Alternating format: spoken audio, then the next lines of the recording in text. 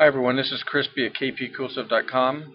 This is going to be a short video on how to make a platform using Blender and Blender 2 FSX toolset. So I've just opened a new scene up in Blender. I'm going to go ahead and delete the default objects. I'm going to put it in orthographic mode. I'm going to set it to imperial for units. I'm going to add a empty. That will be used as my project root, which if you were making this for FSX, to actually put it in as a scenery item, you'd want to set up your levels of detail. You would use this as one of your root LODs for your object. So let's go ahead and now add a cube.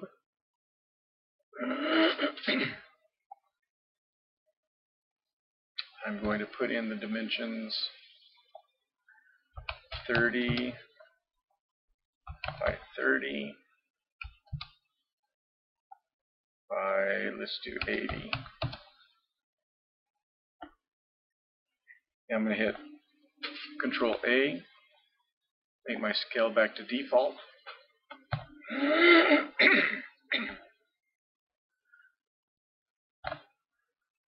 I'm now going to go into edit mode. I'm going to grab it, move it Z in Z direction. Okay, that's good.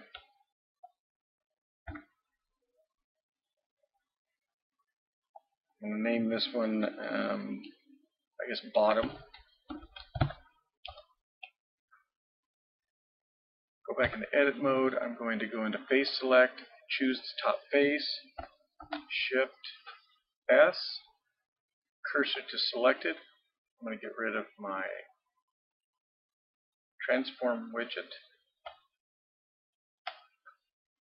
I'm now going to go out of edit mode and Shift A to add another cube.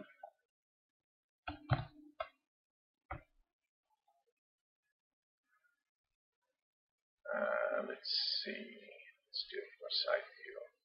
Let's do it from the top view. Size. We'll do it about like that. Do a side view. Go into edit mode. I'm going to size it in Z.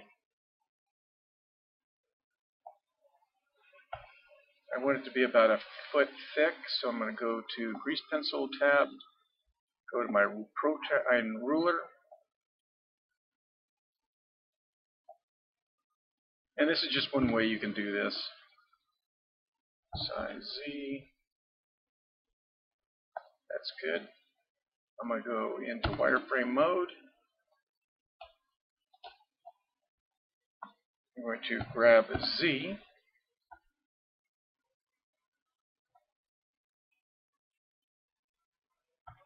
Okay, that's good. Go out of wireframe mode, out of edit mode. Now I'm going to add a plane. So Shift A, plane, size. Oops, can't see it. Let's go back to wireframe mode. Grab C, grab rate at the same level as your cube you just made. Grab Z.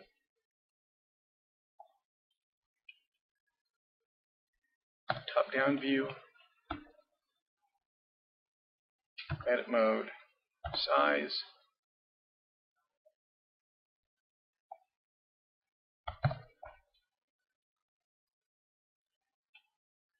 Oops, did the wrong one. Size. Here we go.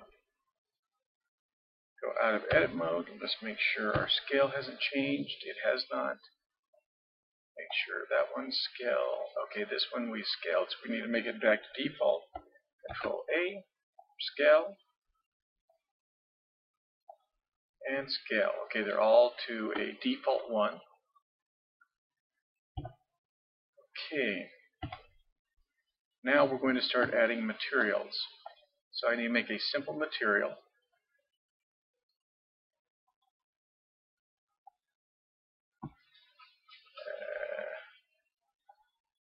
Let's make it blue.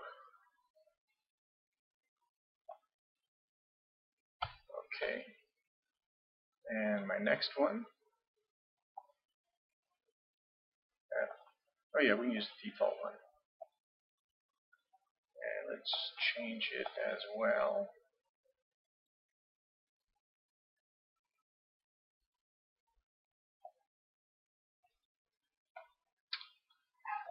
Let's pull this down.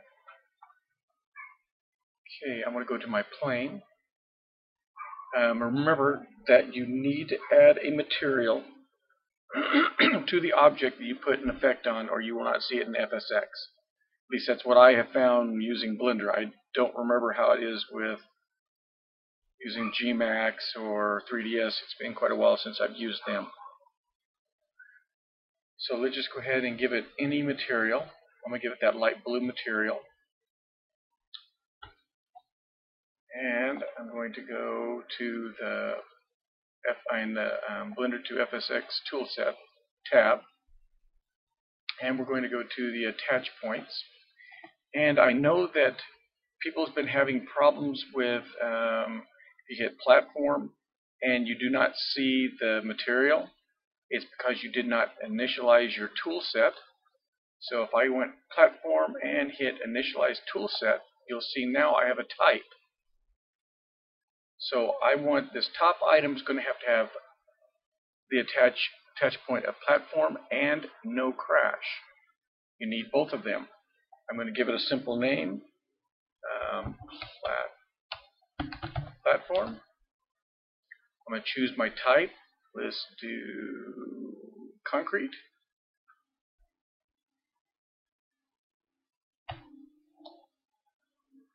This object does not need any type of attach point. Let's go down to in our properties, make sure we have that attach point.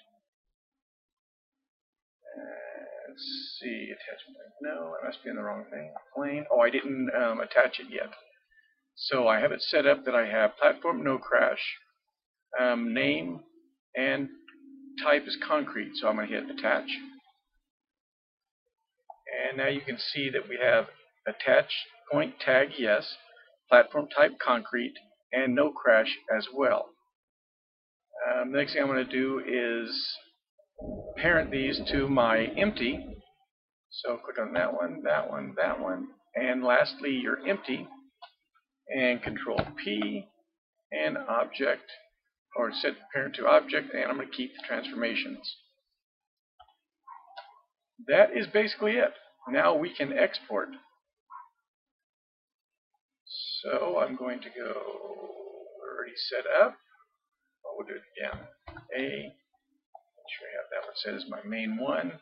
The reason why I'm making sure I select everything, because there's a lot of things when I'm doing modeling that I have items I do not want to be transported. So I do not transport the whole file. So when I go to export, go to DirectX for FSX, I always make sure, and I have it default on the version that I did, and I fixed for Blender 2 FSX. So that's default. I'm also going to tell it to create the XML scenery placement for this model. Now we will need to, oops, I forgot, can't do that yet. I have to give it a location. So we need to get our location here. I forgot to write it down, so I'm going to have to open up my test version of this. So I'm going to go ahead and save this. Let's see. Where did I put stuff? There it is.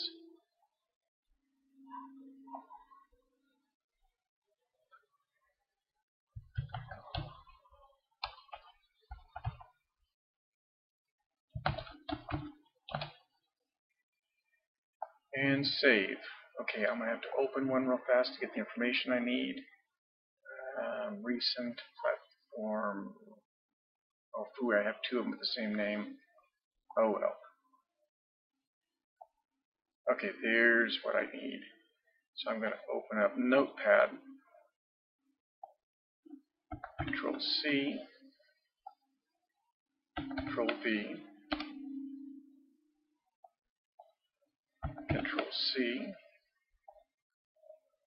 Control V, and heading. Well, the heading doesn't really make a difference, and altitude is 0. So now I can go back to this one. I think I already had altitude in the buffer, so we'll put that.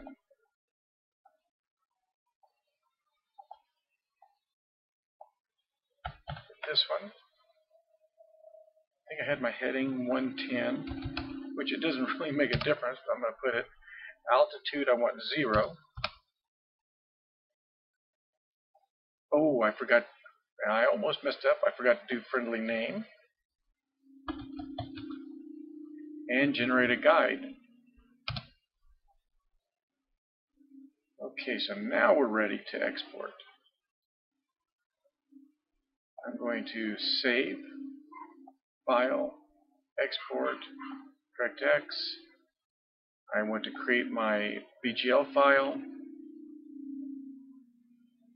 and I'm going to put it right here, and export. So the export went through. I can go to that folder. Let's see. There it is. There's my BGL file. Copy. I am going to open my scenery add-on directory in my Flight Simulator. I'm going to delete the one I had previously, paste our new one, and now we will test it.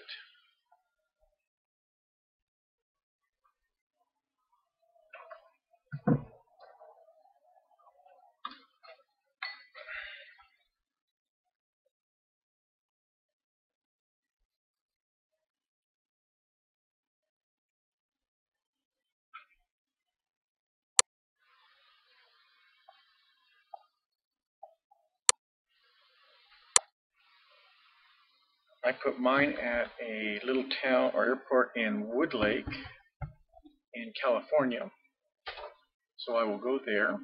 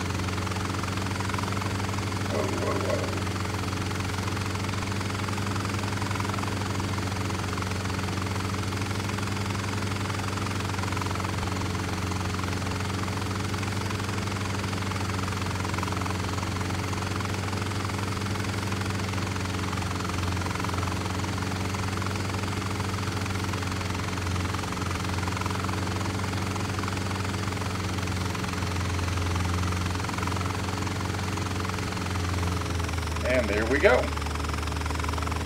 So that's what it takes to make one. I will make my test Blender file available and this video. Okay, thanks everyone.